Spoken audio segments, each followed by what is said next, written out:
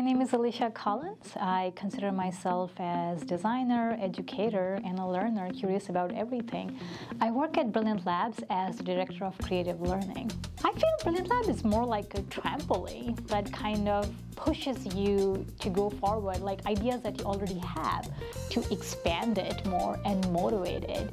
So I would say Brilliant Lab is an organization with many purposes and many ideas and products. So on one hand, I see Brilliant Lab creates different kind of curriculums, resources, and kits to enable young people and schools to expand their creativity and work on these amazing hands-on projects. On the other hand, I also see Brilliant Lab as catalyzing the use of technologies for meaningful and sustainable projects. So I see a lot of ways the organization brings in this like upcoming cutting-edge technologies in a way that's more accessible to young people.